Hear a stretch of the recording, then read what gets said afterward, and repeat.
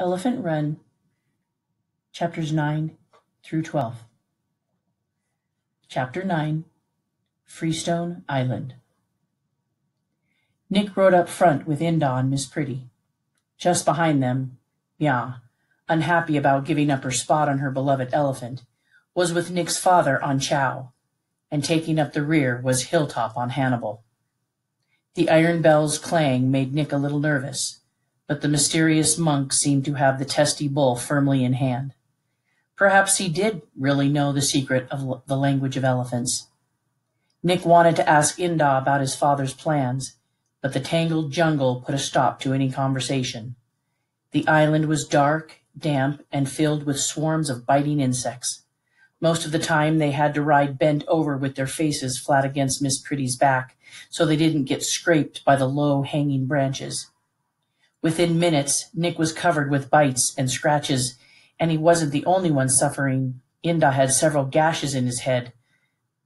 Nick caught a few backward glances of his father. He was totally disheveled, his clothes sopping wet and his hair disarrayed with clinging sticks, leaves, and dirt. Mya was not faring much better. Nick wasn't able to see Hilltop, who had dropped farther behind, but he suspected that the monk was even worse off than they were, as Hannibal was a good 3 feet taller than the other elephants. After what seemed like an eternity, they broke into a more open area, deep in the island's interior. "What's going to stop the Japanese from finding the elephants here?" Nick asked Inda. "The monsoon," he answered. "When the annual rains come, the river will swell and become a rushing torrent. Nothing will be able to cross from the mainland, and the elephants will not be able to leave the island.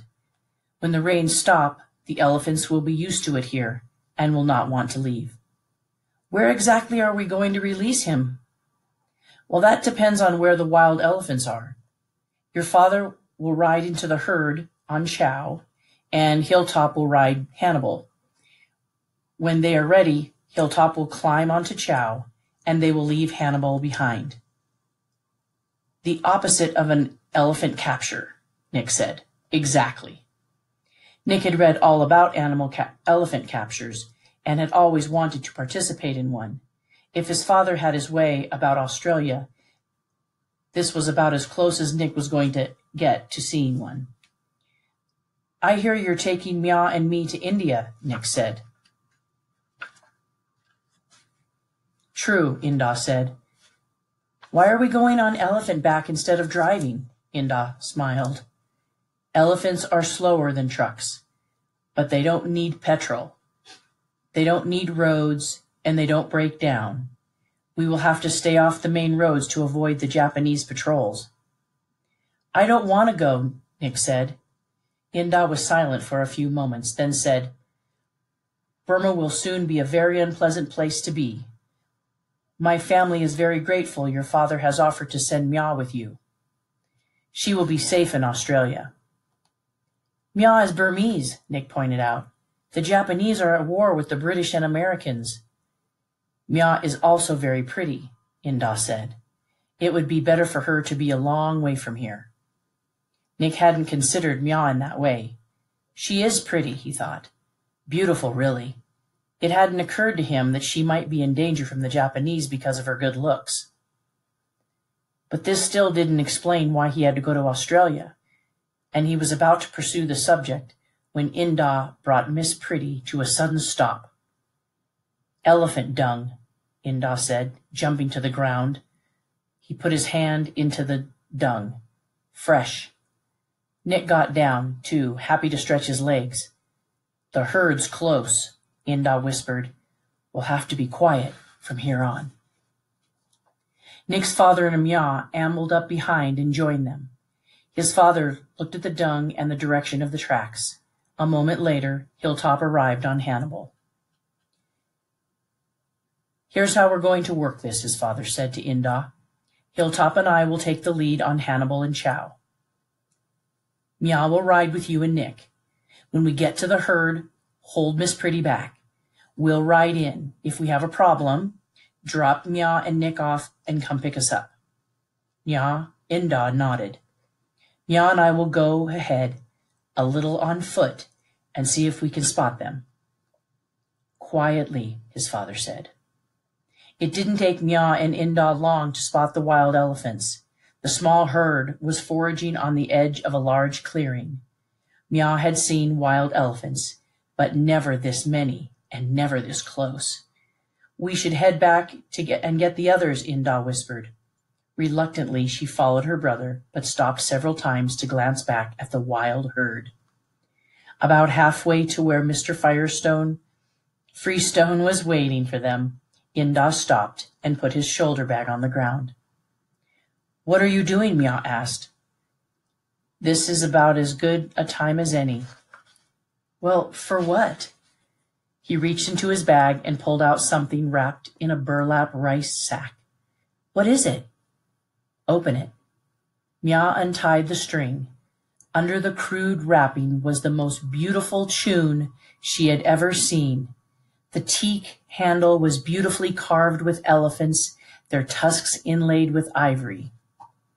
I made it for you, Inda said, and would have given it to you sooner, but I knew Father would be unhappy because it would just encourage your desire to become a mahout. I guess it doesn't matter now. Tears filled Mya's eyes. Inda held her close. I wish you didn't have to go, he said, but the tune will remind you of home. Some day you'll be back, and perhaps you'll be able to use this tune if I have anything to say about it. I'll make you the first female mahout on the Freestone plantation.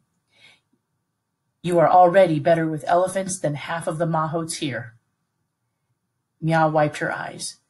Whether I get to use the tune or not, it's the most wonderful present I've ever received.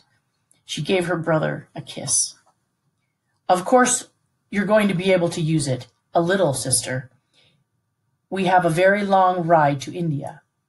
And as far as I'm concerned, you are Miss Pretty's mahout. I'm just going along for the ride.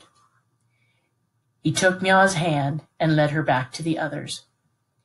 Can I borrow your knife? Nick's father asked. Nick fished it out of his pocket and gave it to him. His father walked over to Hannibal, cut the rope holding the iron bell, and then walked back and handed both the bell and the knife to Nick. A memento, he said. A souvenir. Nick stood awkwardly in front of his father with the bell in one hand and the knife in the other. Perhaps you should keep the knife, he offered again. His father smiled. No, it's yours now. I just wish I could have given you more than a knife and a rusty bell. I want to stay here with you, Nick said. You can't, son. I'm sorry. What about after the war? If we can't come back here, we'll do something in Australia or somewhere else. But wherever we end up, it won't be like this. He looked up through the thick trees. I told you that the sergeant major set this island aside so we could know what the land looked like. Nick nodded. Well, he continued, I'm not sure if that was his real purpose. Every time I come here, I'm reminded just how tough the sergeant major was. I think he left it this way so you and I would know what it was like. This island is your grandfather's and great-grandfather's heart. It beats in both of us. Nick would find himself thinking about this many times in the next several months. Ah, here come Inda and Mya, his father said. Inda told them where the elephants were. Then Mya showed off her new tune, to everyone's delight. Nick was impressed with the carvings. They were better than the sergeant major's. If you want, Inda offered, I can teach you how to carve on our way to India. I'd like that, Nick said. But he still had no intention of going. We'd better get moving, his father said. Inda held Miss Pretty back as they watched Nick's father and Hilltop ride Hannibal and Chow across the clearing toward the herd. Nick balanced on his knees, holding a pair of binoculars in one hand and the saddle with the other. He counted 9 elephants, but there may have been even more hidden in the tall grass. His father and Hilltop kept their hands and heads down so their silhouettes would not frighten the herd as they approached. As they drew closer, a couple of elephants flared their ears and trumpeted, but other than that, there was little commotion over the new elephants. Chow stuck to Hannibal's side as if he were glued to him. They worked their way closer and closer until they were right in the middle of the foraging herd, blending in so well it was difficult for Nick to keep track of them. Hilltop stretched forward towards Hannibal's left ear and appeared to be talking to him. When he finished, he clambered onto Chow. Nick's father backed Chow out of the herd, turned him, then started back across the field at a fast walk. Nick kept the binoculars on Hannibal, wondering if some of the elephants in the herd were related to him. Brothers, sisters, uncles, aunts, perhaps his mother or father was with the herd. It had only been 9 years since his capture, and elephants are long-lived. Hannibal got into a pushing match with a smaller elephant, shoving it a good 50 feet away before returning to the herd. His father rode up. Nick handed him the binoculars. He watched the herd a while, then said, "He's making himself right at home. I just hope he stays here until the monsoon." He looked at Hilltop. "How many elephants can we bring here?" Hilltop thought about it for a few moments. I'll be able to tell you precisely how many in a few days." "So you're staying on the island?" his father said. Not sounding surprised, Hilltop climbed down from Chow. "I'll get word to you as soon as I know. In the meantime, you can bring over 2 or 3 elephants. The island can certainly take that many more." Inda saw some food and put it into Hilltop's bag and handed it down to him. The old monk slung it over his narrow shoulder, then looked up at Mya and Nick.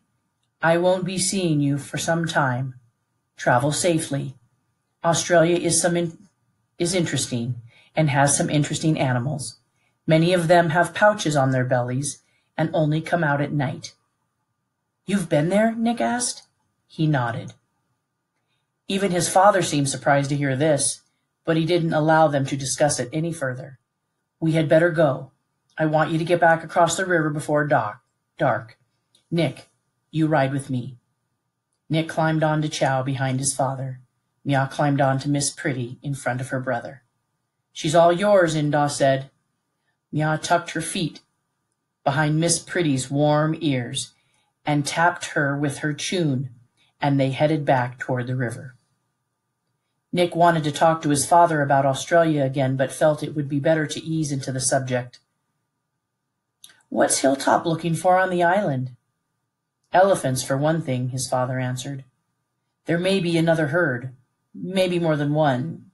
If too many elephants get stranded on the island during the monsoon, all the elephants could starve. He'll look at food sources and try to determine how many elephants the island can sustain." "What happens after the monsoon? Won't the elephants leave the island?" Some of them will, but then they'll be firmly established in herds. In order to be useful to the Japanese, they would have to be captured and retrained, which could take months to accomplish. I doubt the Japanese would bother with them." Nick looked at him in the waning light. The exertion of the long day and many nights of sleepless worry were obvious on his father's weary face. He didn't have the heart or the energy to bring up Australia right then. He decided to save his final argument for the following morning, after they both had some rest. Chapter 10. The Enemy. It was dark by the time they got across the river and set up camp. After they ate, Nick's father went to sleep. Inda, Mya, and Nick stayed up a little while longer talking. Inda predicted it would take at least a month to get to India on Miss Pretty, and much longer if they ran into trouble along the way. He was taking them to a friend of Nick's father named Mr. Singh. From there, Nick and Mya would be put on a train to Calcutta, where they would board a ship to Darwin, Australia. A man named Mr. Shute was to meet them there and take them to his home in a town called Alice Springs. Nick's father had chosen Alice Springs because it was of no strategic importance should the Japanese decide to attack Australia. Mya appeared to Nick to be as unhappy about the situation as he was. She wanted to stay in Burma, but seemed to have accepted that going to Australia was the best thing for them to do. Nick had been looking at her a little differently since Inda pointed out how pretty she was. She had a beautiful olive-colored complexion. Her long black hair shone in the light of the campfire, and she had a wonderful smile. Inda told them that Miss Pretty had once belonged to Mr. Singh, and he would be happy to have her back. He had thought he'd never see her again, what with the war and all. Transporting her to India would be his father's payment to Mr. Singh for getting them to the ship. After they fed the elephants, they bedded down, but Nick couldn't fall asleep, and it wasn't the insects, the hard ground, or sore ribs that kept him awake. It was the fact that this was probably the last night he was going to spend with his father in Burma. Unless he came up with a better argument than, "I don't want to go."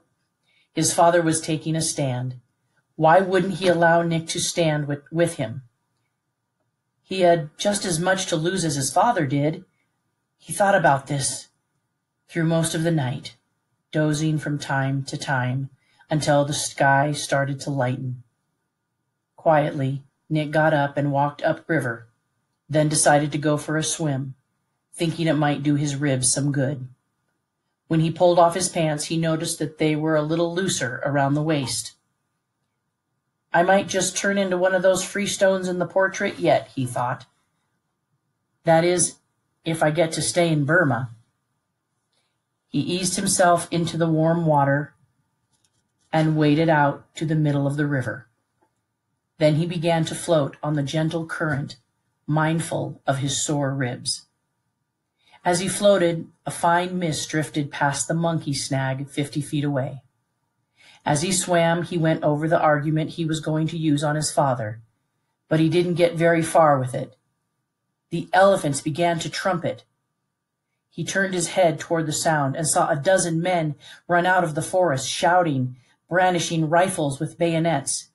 Japanese soldiers! Nick sank deeper into the water and just the top of his head showing and looked toward the camp. His father jumped up, grabbed his rifle, and looked as if he were about to defend the camp. But instead, he dropped his rifle and put his hands up in the air as soldiers swarmed out of the forest. Inda and Mya got to their feet and followed his lead by raising their hands. The soldiers were focused on the campsite and hadn't seemed to notice that Nick was in the river. Nick looked at the tree line. It was too far away. He glanced across to the island. He would never make it across without being seen. But he might be able to reach the snag. If he hid behind it, the soldiers might miss him entirely. He started swimming toward it, with just his head above the water, letting the slow current do most of the work. He wasn't certain what he hoped to accomplish if he managed to hide behind the snag. But he did not want to be captured by the Japanese. The snag was 20 feet away. An officer shouted something in Japanese, then said in English, "Down! Down!" His voice carried well across the water. Inda, Mya, and Nick's father dropped to their knees. 15 feet. The soldiers rushed in. 10 feet. His father looked directly at Nick and gave him a slight nod and smile. Nick grabbed the snag. Slowly he worked his way around to the back side and watched through the gnarled branches and swarming flies feeding on the rotting monkey. With the captives under control, the soldiers appeared to relax. Some lit cigarettes, others started going through their gear. The officer started interrogating Nick's father in Japanese. His father had his head down and appeared to be answering his questions, but Nick was too far away to hear what he was saying. Apparently, the officer didn't like the answers. He raised his fist as if he were going to hit Nick's father, but the blow didn't come, because at that moment, Miss Pretty and Chow came. They came out of the forest with mahouts on their necks. One of the mahouts was Magwe. Inda jumped up and shouted at them. A soldier hit Inda in the stomach with his rifle, doubling him over. Mya was on the soldier in a second, jumping on his back. He threw her off and pointed his bayonet at her. "Stop!" Nick's father got to his feet. The officer fired his pistol in the air, then said something to the soldier with the bayonet. The soldier gave Mya a vicious kick and walked away.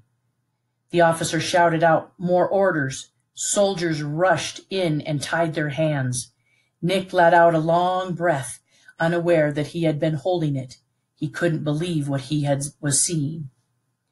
The soldiers handed the padding and the saddles up to Magwe and the other mahout. When the saddles were secure, the gear was tossed up to them. Nick stared at his father, hoping for some indication of what he should do, but his father didn't even glance at the snag. They were jerked to their feet and pushed into line, with soldiers on either side of them. Inda was having difficulty standing on his feet. He was in pain. The officer took one final look around camp, then shouted out another order. Nick watched in desire and despair as they all marched away with the elephants in the lead. He wished he hadn't hidden. What was he supposed to do now? Where would he go? He didn't even know the way back to Hawk's Nest. Nick stayed concealed, hidden behind the snag for several minutes. Except for the river and the rattle of dry leaves blowing along the shore, it was quiet. It was almost as if the Japanese had never been there. He looked at his watch. It was 5:30 a.m. The whole incident had taken less than 20 minutes. Was he a coward to have hidden? He wondered. He waded to the shore, feeling ashamed, wondering what else he could have done. He pulled on his pants and put on his shirt. Gray smoke rose from the campfire. The only thing the soldiers had left behind was Hannibal's iron bell. Another reminder of Nick's lack of courage. He'd hidden behind the snag because he was afraid, just as he had stood frozen before Hannibal the day before. Did Magwe lead the soldiers to them, or had the soldiers forced him to come along in order to get the elephants? It was clear that Inda thought Magwe had betrayed them, but Nick wasn't so sure. He saw Magwe's expression when the soldier hit Inda in the stomach. Magwe seemed almost as upset as Mya, and for a brief moment Nick thought he was going to jump off his Miss Pretty and join in the fight. But the officer firing his pistol put an end to that. Nick looked up at the sun. It would soon be unbearably hot. I'll be fine as long as I stay near the river, he thought. At least I won't die of thirst, but food will be a problem. His father had pointed out a number of edible animals along the way, but he couldn't very well get close enough to kill them with the sergeant major's knife. The only thing Nick could think of to do was to find Hawk's Nest. The Japanese might have already taken it over, but as his father had pointed out, not all of the Burmese were on the Japanese side. Nang would certainly help him. Nick started in the direction the Japanese had taken his father, but he didn't get far. He discovered that some words had been scratched in the dirt near the fire. It was hard to make out, but it looked like "Follow elephant tracks to hilltop." Nick looked across the river to the island. He had completely forgotten about Hilltop, but finding him may not be easy. He was certain he could follow the elephant tracks, but he wasn't sure they would lead him to the monk.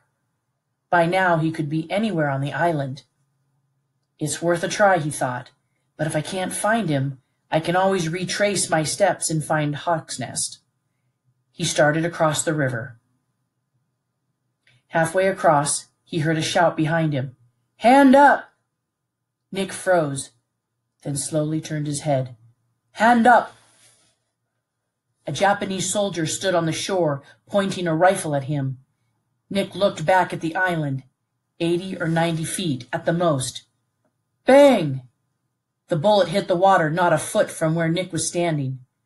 Hand up! Nick put his hands up. He could not believe he had just been shot at. You come back now. I shoot. All thoughts of reaching the island vanished.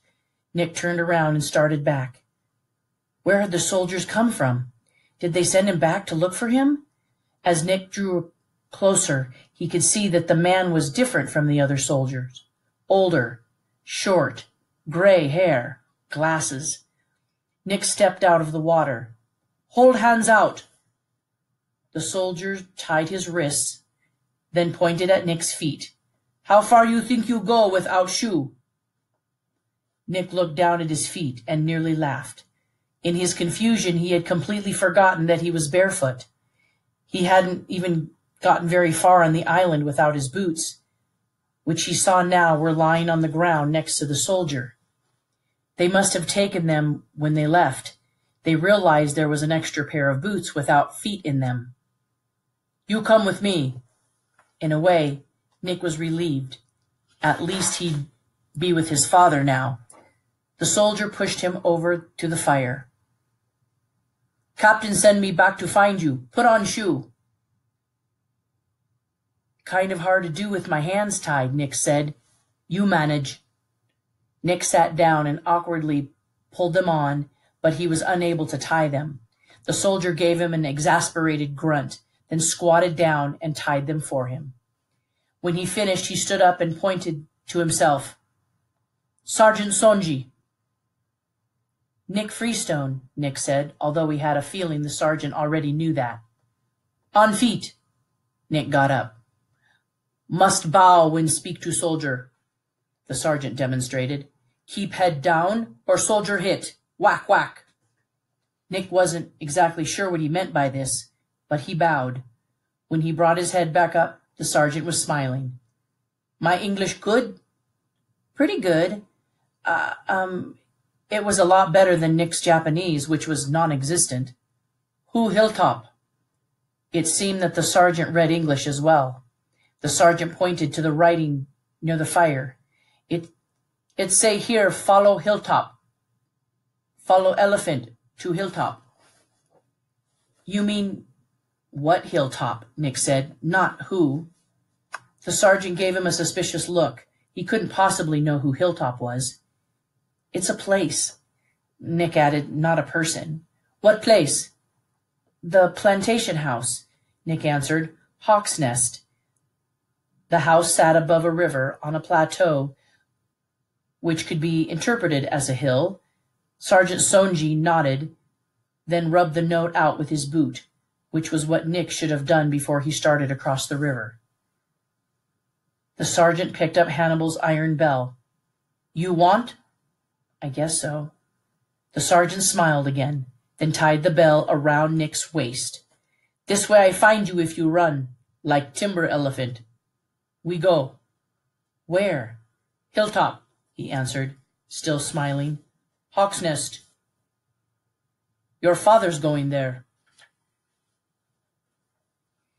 Chapter 11. Sergeant Sonji. The sergeant seemed to be in no hurry to get to Hawk's Nest. He dawdled along the way, stopping to look at animals and plants, as if he were on a nature walk. Nick felt ridiculous with the iron bell clanging around his waist, but he didn't want to ask the sergeant to take it off because he was afraid that he might oblige him and throw it away. Nick wanted the bell. It was the last thing his father had given him. Do you see how the sunlight come through leaf here? Sergeant Sonji asked. Nick saw the leaf and the sunlight, but he didn't see the point. Now that he had been captured, all he wanted was to see his father. He was worried about him. The soldiers who had taken him were nothing like the soldier who had taken Nick. You thirsty? Nick shook his head. He had already drunk most of the water in the sergeant's canteen. You see cricket? Now what was he talking about? Nick was beginning to think the sergeant was crazy. Look, he exposed the leaf's underside. Cricket. You know haiku? Is that the Japanese word for cricket? The sergeant laughed. No, haiku is Japanese poetry. As we walk by, I hear cricket chirp. The sergeant was crazy. I think of haiku. He picked up a sharp stick. Better in Japan language, but I write haiku in English for you. Cricket, beneath dew-covered leaf, one final chirp. See? The soldier beamed at him. Japan poetry, haiku. Nick saw, but he didn't understand why the strange soldier was making up poetry, or why he thought Nick would be interested, which he wasn't. As they continued on, Nick searched the dusty trail for his father's boot prints. They were difficult to pick out from all the others, but when he saw one, he breathed a sigh of relief. If his father was on his feet, he was still alive. What's going to happen to us? Nick asked. The sergeant gave him a sympathetic look. For Colonel to decide. The officer who came into the camp this morning? No, that man captain. Colonel Nagayoshi, in command. He wait for us at Hawk's Nest. So the Japanese had taken over Hawk's Nest, Nick thought. What's he like? The sergeant thought about it for a moment before answering. Bushido, he finally said. What's that? Warrior, he answered. Samurai. Must show great respect, or... He held his hands over his head, then brought them down, making a whooshing sound. He chops off people's heads? Sometime. With my own eyes, I have seen this. Deserter, coward, we catch, and the colonel? He made the motion again. Nick's anxiety must have shown because the sergeant gave him a gentle pat on the shoulder. I think you'll be okay. And my father? A worried look flickered across the sergeant's face. He be okay, maybe. Must hurry now. Getting late. He cut the rope holding the bell and put it in his rucksack. I keep. Give you later. They reached the elephant village late that afternoon. It had changed dramatically since Nick's last visit. A dead dog lay in the middle of the road with his head crushed. Not far from the dog was a butchered pig. Many of the bamboo houses had been ransacked. 2 had been burned to the ground. There were no villagers to be seen, but there were plenty of Japanese soldiers squatting in the shade beneath the houses, staring as the sergeant marched Nick through the dusty street. Several of them called out to Sunjai as they passed, but he didn't respond. His face was emotionless. He postured ramrod straight, looking nothing like the poet of an hour before. Hawk's Nest had changed too. Hanging above the porch was a huge Japanese flag, its red sun fluttering in the warm breeze. Beneath it were 2 dead bodies, Nang and Captain Joseph's. Nang had been horribly beaten and was barely recognizable. Captain Joseph's had been decapitated. They had cut off his head. Nick threw up. The entire elephant village was seated on the ground in front of Hawk's Nest. They were separated into groups, with the women and children on the left side of the house and the men on the right. Both groups were surrounded by soldiers. His father was kneeling between the 2 groups, his hands still tied, and he didn't appear to know that Nick was there. Nick looked at Sonjai. The sergeant gave him a nearly imperceptible headshake, which Nick took to mean that he didn't know what was going on either. Nick wiped his mouth, then looked for Mya among the women and children, but he couldn't see her from where he was. 2 soldiers came through the front door of Hawk's Nest. Slumped between them was Inda. He had been beaten. There was a scream of anguish from someone in the woman's group, which was quickly muffled. The soldiers dragged Inda around the side of the house, out of sight, and for a horrible moment, Nick thought they were going to shoot him. He held his breath, wanting not to hear the shot, but waiting for it. But it didn't come. The soldiers came back around the house without Inda and took up positions in front of the men. One of them pulled out a sheet of paper from his tunic pocket and looked like he was going to call out a name from it. Then the other soldier noticed the sergeant and Nick standing in the back. He waved them forward. "Time now to show respect," Sonjai whispered. "Is one of them the colonel?" He shook his head and pushed Nick forward. Chapter 12. Colonel Nagayoshi. Nick kept his head bowed the entire time the soldiers talked to Sergeant Sonji. When they finished, Sonji pushed Nick over to where his father was and made him kneel beside him. "You all right?" his father asked. "I'm fine," Nick answered. I'm sorry I didn't—" "No talking!" Sergeant Sonji slapped Nick on the head, but not too hard. "I come back." He marched up the steps of Hawk's Nest and disappeared through the front door. As they kneeled, Nick noticed the terrible stench in the air. It smelled terrible. It was the same smell that had come from the monkey on the snag. Nang and Captain Josephs had been dead for some time. They may have been killed as early as the day before, when Nick was on the island. The sergeant came back outside 15 minutes later, followed by an officer. Every soldier snapped to attention. He was tall. His uniform was immaculate. A sword and pistol hung from his lean waist. He shouted out some orders, and a handful of soldiers ran forward. They picked up Nang's and Captain Joseph's bodies and carried them around the side of the house. When the corpses were gone, the officer stepped off the porch and walked over to where Nick and his father were kneeling. "My name is Colonel Yaganoshi," he said in perfect English with an American accent. "Hold your arms out." Nick looked at his father. He nodded, and they did as they asked. Nick had read newspaper accounts of the Japanese maiming and torturing prisoners. They usually did it publicly as a warning to others. The colonel pulled his sword from his scarab. Nick flinched and lowered his arms. Sergeant Sonji rushed forward and jerked his arms up. "Be brave," he whispered in Nick's ears, then stepped away. Nick managed to keep his arms out, but he couldn't stop from shaking. The colonel brought his sword up, pausing with the blade above his head, then brought it straight down, stopping within an inch of the ground.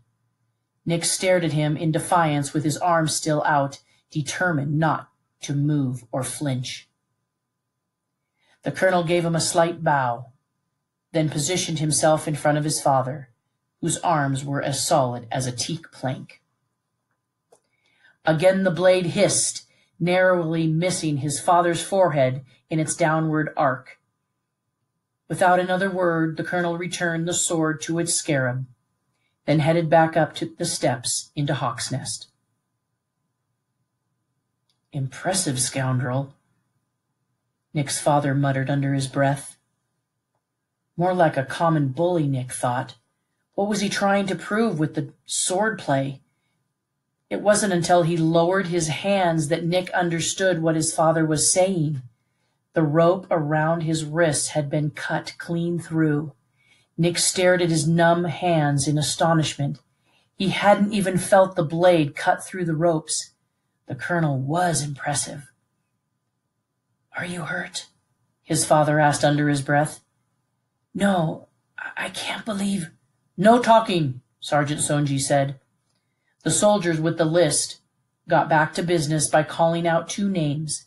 The mahouts stood, and they were escorted into the house. 10 minutes later they came back out. One was taken to the side of the house. The other was sent back with the men in front of the house. More names were called. Some were sent back to the men's group, others were sent to the side of the house. Just before sunset, the last 3 men were sent into Hawk's Nest. Nick recognized them. They all had been with Mogwai at the training camp. When they came back out, they were told to sit with the other men still in front of the house. Were the Japanese segregating the men into those who were sympathetic and those who weren't? The answer came a moment later when Magway stepped out onto the porch without an escort. He had been inside the whole time, no doubt telling Colonel Nagayoshi who was on his side and who wasn't. He began speaking to the assembly in Burmese. Nick looked at his father expecting to see anger, or at least irritation, but instead he just looked sad. When Magway finished, the villagers all got up and started walking quietly down to the village.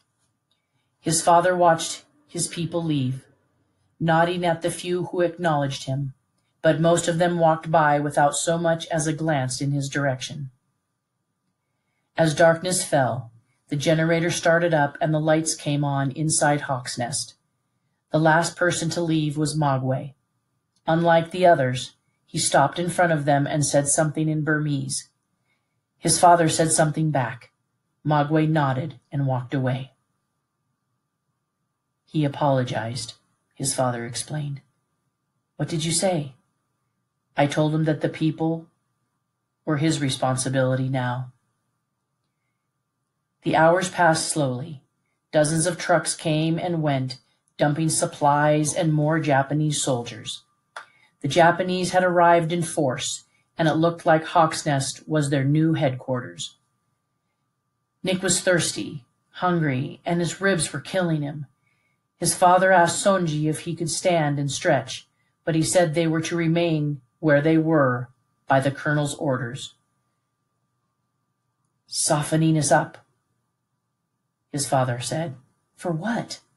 Sonji slapped him on the back of their heads. No talking, very serious. Nick barely felt the slap above his other aches and pains, but he remained quiet, and so did his father. More time passed. An hour, 2. Nick was getting weak and dizzy. It was all he could do to stop himself from pitching forward onto his face. Finally, the captain who had captured his father came onto the porch and barked out an order. Sergeant Sonji snapped to attention. We go inside now. You stand. Standing was much easier said than done. Nick had to get up in stages, waiting for the shooting pains to subside, before making his next move. When he finally got to his feet, his knees buckled. He grabbed onto his father and nearly pulled him down. Sonji put an arm around his waist and put his hand under Nick's arm to help support him.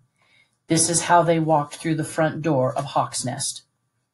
As they stepped into the entry hall, Nick glanced into the dining room. Half a dozen soldiers were sitting around the table eating dinner under the watchful eye of Bukong. He gave Nick a slight nod as they were escorted into the library. Colonel Nagayoshi was sitting behind the helm of the big desk, sorting through a stack of papers. He didn't look up when Nick and his father were brought in. Hanging behind him was a Japanese flag and a photo of Emperor Hirohito. The colonel's sword was displayed beneath the flag on a black enameled rack. Nick's cigar box was sitting on the desk, and his lead soldiers carefully arranged on top. His father's rucksack was sitting next to it. The colonel finally looked up and said something. He said something to Sergeant Sonji in Japanese. Sonji retrieved a chair and gestured for Nick to take a seat. I'm fine, Nick said, although if his father let go of him, he wasn't sure he could stay on his feet. Sit down, his father said. Reluctantly, Nick eased himself into the chair. The colonel regarded both of them for a moment, then said, The combination to the safe. Nick's father cleared his parched throat. Right 8, left 31, right 27. Nick glanced up at him in surprise. He hadn't hesitated to give the colonel the combination, and August 31st was Nick's birthday. Sergeant Sonji turned the spindle, then pulled open the heavy door. The colonel got up and disappeared inside. After a few moments he came back out and resumed his seat behind the helm. He pointed to the ashes in the fireplace. "It appears, Mr. Freestone, that you were expecting us." His father ignored the comment. "What happened to Captain Jacobs and Captain Josephs?" "I executed him," the colonel answered. "Why?" "He was my enemy." His father gave him an angry glare. "And Nang?" "An unfortunate accident. My men were told not to harm the Burmese, but in the heat of battle—" The colonel shrugged his shoulders. "Battle?" His father raised his voice. "What battle? There aren't any weapons here. Nang did not resist. Why was he beaten to death?" The colonel looked at him for a few moments before answering. "The man responsible will be punished," he said. His father started to say something, then took a deep breath, no doubt trying to cool his Freestone blood. "And the men you took around back?" he asked. "They will be sent to a work camp." "Why?" Nick's father asked. "They're Burmese. They aren't your enemies.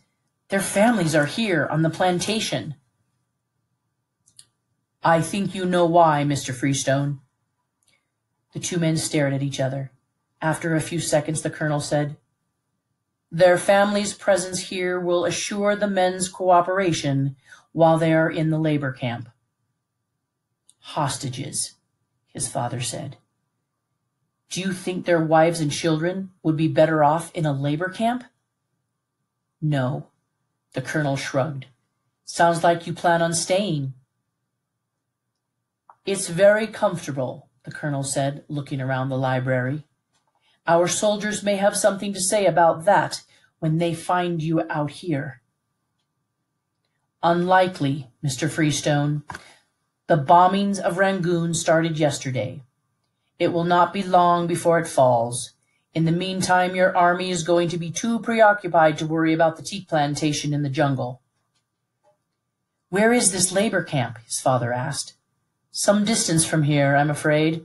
It will be a difficult journey." A death march, Nick thought. He had read about them in a newspaper. It was rumored that the Japanese didn't actually have camps. To take care of the prisoner situation, they marched them for weeks or months until they died of starvation or disease. This way they didn't have to feed or take care of their prisoners. The colonel stood. "You will be going with them, Mr. Freestone. It is only fitting that you stay with the men who are loyal to you." Nick's father gave him a stoic nod. The colonel looked at Nick, then back at his father. "I know the British consider the Japanese barbarians, but the truth is that our culture has existed much longer than your own. We are anything but barbarians." He walked over to the window and looked outside, then turned back to them. "We have something in common, Mr. Freestone," he pointed to Nick. "I, too, have a son. Unfortunately, and his mother are in America. I was there myself until a year ago." "That's where you learned English?" The colonel nodded. "San Francisco." "The Emperor called me home. My wife and son remained behind. I felt they would be safer there. Now I am not so certain. I have not heard from them since the bombings of Pearl Harbor." The colonel walked back to the helm and picked up one of Nick's lead soldiers. "I understand that you were trying to get your son out of Burma." "Yes." "Where?" "Australia, via India." "I am sorry you did not succeed." The colonel started to put the soldiers back into the box, one at a time. "I have a proposition for you." He put the last soldier into the box and closed the lid. "Leave the boy here on the plantation. When I get the opportunity, I will send him to India." "No!" Nick protested, getting out of the chair. The colonel didn't take his eyes off Nick's father. "That is exactly how my son reacted when I told him I was returning to Japan without him. He will be much safer here than where you are going." "I'll take my chances," Nick said. The colonel continued, staring at Nick's father. "Decide." "Now?" his father asked. "Yes. You and the other men are leaving here in a few minutes." Nick knew what his father's decision was before he opened his mouth. "Don't do this," he pleaded. "Please, please." "Sergeant Sonji will take personal responsibility for the boy's safety," the colonel said. "I just hope the Americans show my son and wife the same consideration." Nick's father looked at him. "You're in no condition to travel, son. You can barely stand." "I was fine on the plantation today," Nick protested. "On elephant back," his father put his hand on Nick's shoulder. "This is the only way." He looked at the colonel. "May I speak to my son alone?" The colonel thought about it for a moment, then nodded and walked out of the library with Sergeant Sonji. "I'll run away," Nick said. "There's nowhere to run. You can't make it to India alone on foot." "This isn't right," Nick said. "It's not the way I wanted it either, but it's your best chance." "You don't really think Colonel Nagayoshi is going to send me to India?" "Why else would he make the offer?" his father said. "Regardless, you'll be much safer here than with me." He lowered his voice. "Listen, I have no intention of spending the war in a bloody labor camp. It will be a long march, and we are better suited to this climate than the Japanese. If I don't manage to escape on the way, I'll escape from the camp. The point is, I am coming back to Hawk's Nest. If the colonel hasn't sent you off by then, I'll get you out myself." "How?" "I'm not sure, but I'll figure it out. In the meantime, you need to just let those ribs heal. Keep your head down when you're here, and I mean that literally. Bow to them, even when you don't want to. No matter how humiliating it is, you need to keep yourself safe and healthy." Nick didn't like it, but he knew his father was right. He was in no shape to travel. If he insisted on tagging along, his father would never escape. "We don't have much time," his father continued. "Not even the colonel is leaving here, and he is loyal to the Japanese. This means Magwe, or whoever was feeding him information, doesn't know everything that's going on. We still have friends in the plantation."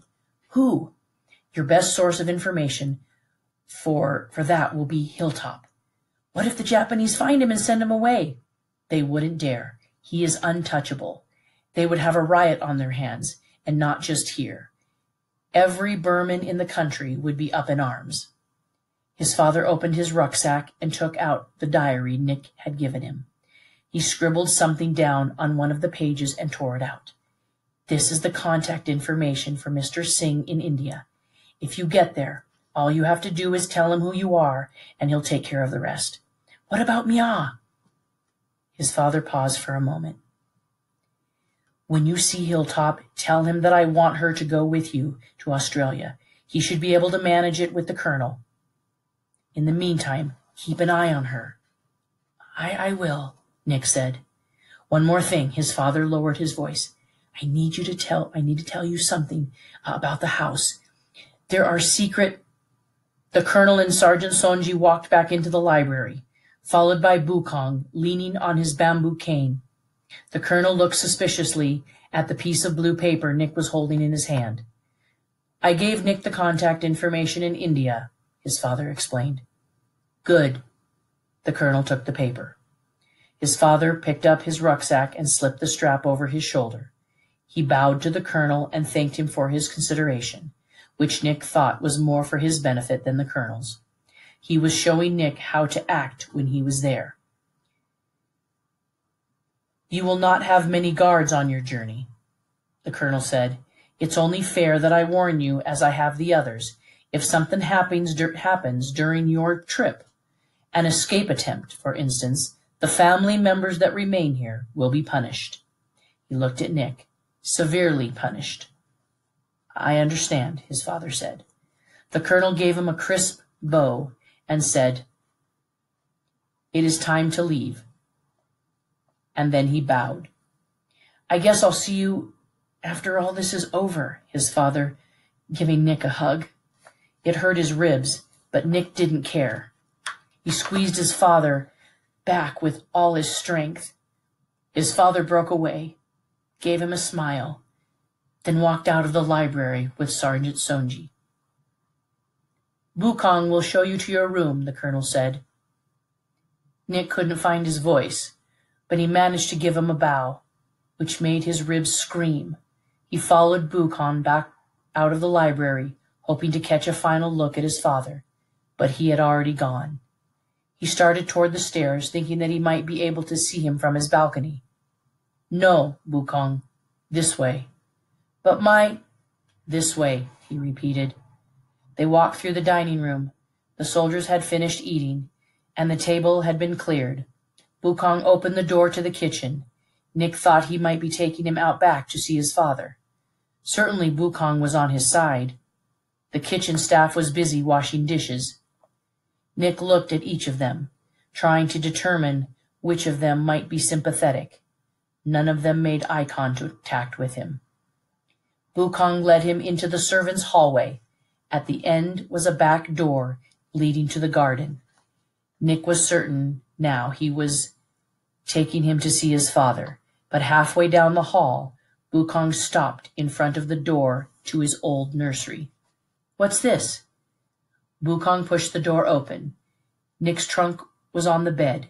Bukong smiled, then hit him on the shoulder with his cane and pushed him into the room. Nick fell against the bed table. His cowboy lamp shattered into 100 pieces. "You are no longer the little master of this house," Bukong said, then slammed the door. The lock snapped into place. Shocked by the hit and in pain from the fall, Nick lay still for a moment. The room was pitch black except for the dim moonlit light coming through the barred window. Slowly he pulled himself up and looked outside, hoping for one final look at his father. A guard walked by the barrel window. Beyond him, all Nick could see was the jungle. It would be 10 months before he heard from his father again.